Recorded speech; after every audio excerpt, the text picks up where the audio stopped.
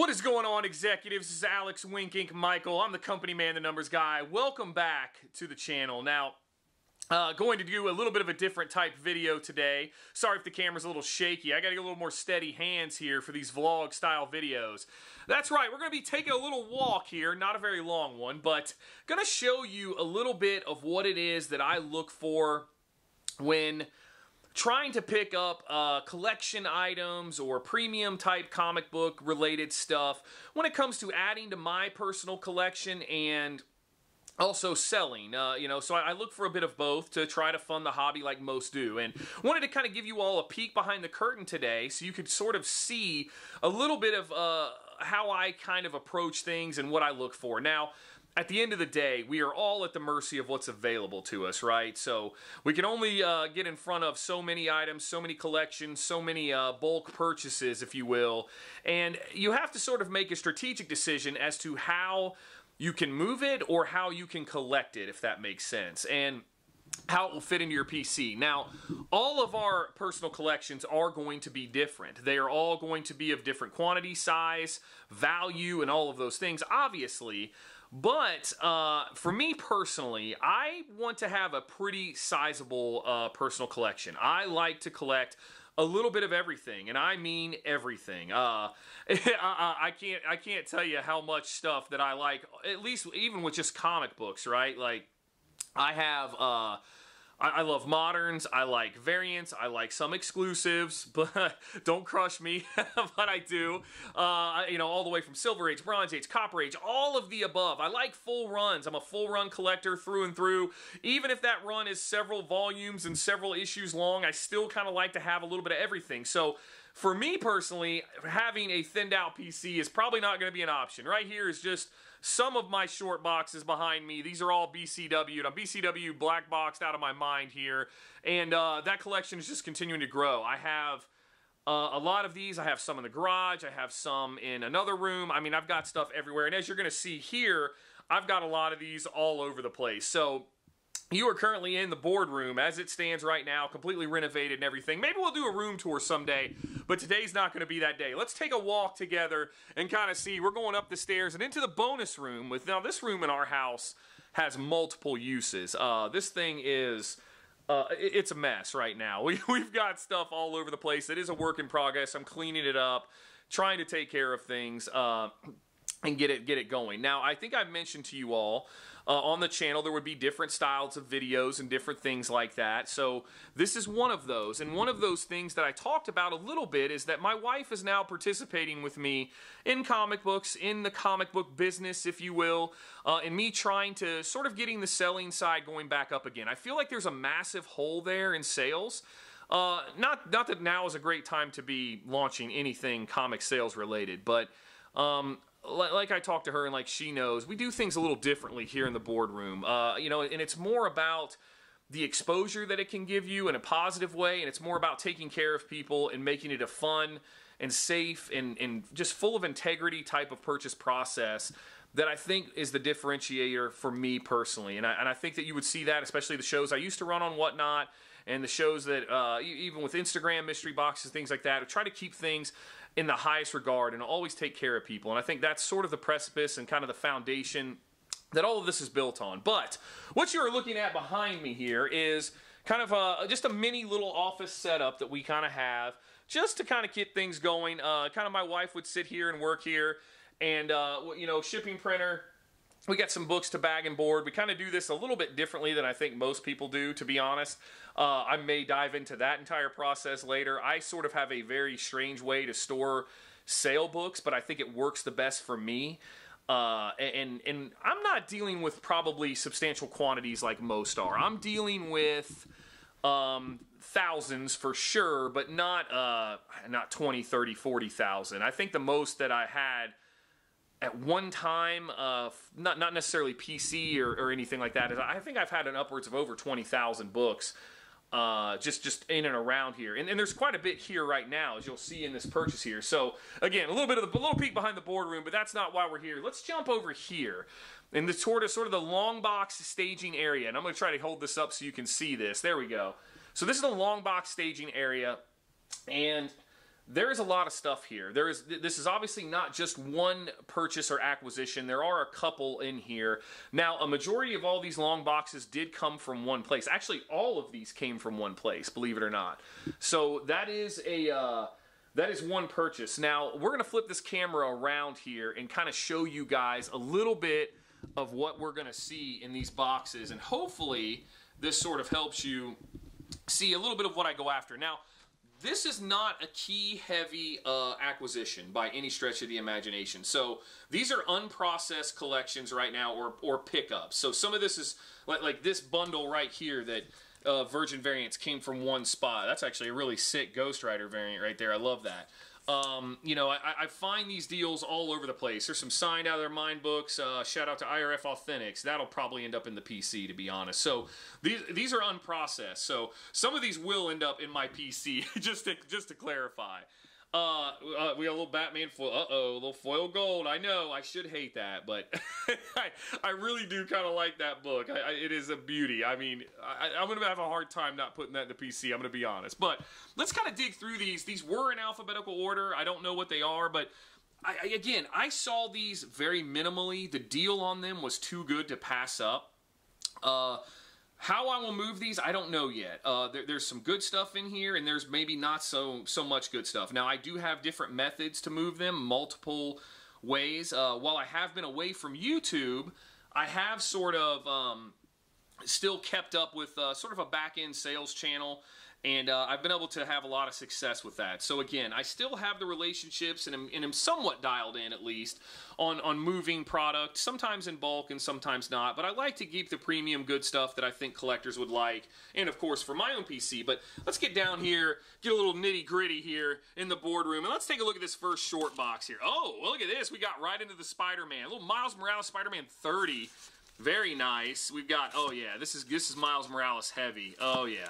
So again, this was this purchase was actually a really, really good purchase. Oh man, I love that cover. 32 variant. There's a bunch of those. Multiple copies of the 32 variant in there. Wow. Sorry for the lighting too, y'all. Again, give me a little grace. Yeah. So this is all Miles Morales. Oh, that's pretty cool. Little 20-cent goodness from Dell. Millie the Monster. Oh wow, look at this. We got the mom books written by the Daenerys Targaryen. I can't remember her name right now, from Game of Thrones. I believe this is a 1 in 25 Virgin variant.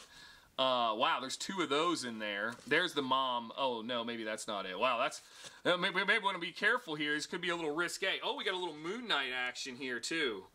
So man, this is a fantastic little box to sort of dig through. We got the modern Moon Knight run, which is coming to an end here soon. I believe they're on issue 29, going on 30. Was that Mortal Kombat? Mortal Kombat X, okay. We have some stuff here. We got oh yeah, we got some old school, well, these are Copper Age, books, that kind of stuff. So not too shabby here in this box. The little New Mutants. Again, I highly doubt there are any keys unless, I mean big keys. There's probably some moderate keys in here, no doubt. But I'm talking monster keys, unless someone made a mistake. And that always happens when you buy in bulk.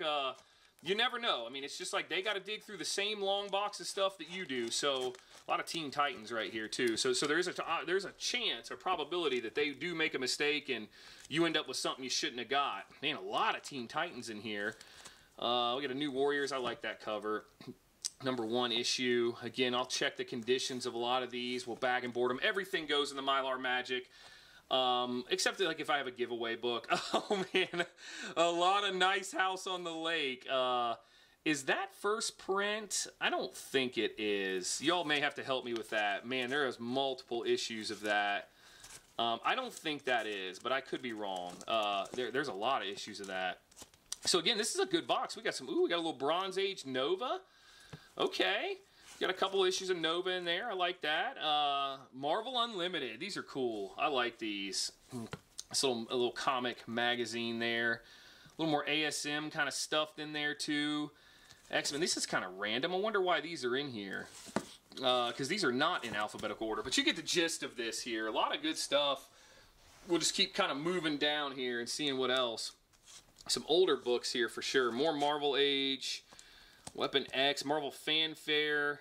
Huh, wonder what these are. A bunch of modern Oh yeah, Marvel .1s. Man, I mean, a lot of good modern stuff here. So this isn't bad at all. I mean, I got this for a very good price, so I was very happy to take it. And it was kind of one of those things where you had to get it all. Ooh, man, a lot of 2-in-1s. Now, they're the newer ones, but still. Sorry, hopefully you guys can see some of this I'm pulling out of here. What do we got here? Voices, Identity #1. Oh, there's some Marvel Zombies. Like that. Marvel Zombies Resurrection 1. Not sure if there's much there. Boy, we got a whole sea. We were just talking about scarcity not long ago. Or maybe that video hasn't come out yet. But there are a ton of copies of this bad boy. Is that a Score exclusive? No, it's not. It's just a Cover A reboot of the Power Rangers. Interesting. There is I'm pretty sure that whole batch is all Power Rangers. Look at these square bounds over here. What are these? These Harley Quinns? Yeah. Oh, those are nice. So now, see, these are sweet. Again, when I saw the square bound stuff, I was like, you know what? I like some of this stuff, this modern stuff. But this kind of represents a pretty good chunk of a bulk purchase / collection purchase / a few other pickups that are kind of sprinkled in on top that kind of just show you a little bit of what you're dealing with here, kind of what I've got currently right now. So maybe not everything, but nonetheless, still some things we can kind of dig through and look at and process and maybe get something going here. Again, some of this will end up in my PC, run filler, whatever. And I would say as a collector, right now especially, don't shy away from the bulk purchases. They are there. They are available in abundance right now. You know, and again, I don't necessarily mean bulk in the general sense of like buying a comic shop's overstock bulk, because that's anywhere from, I mean, really you should be paying, I would think, anywhere from 10 to 20, 25 cents an issue for that. But stuff like this is a little bit more premium.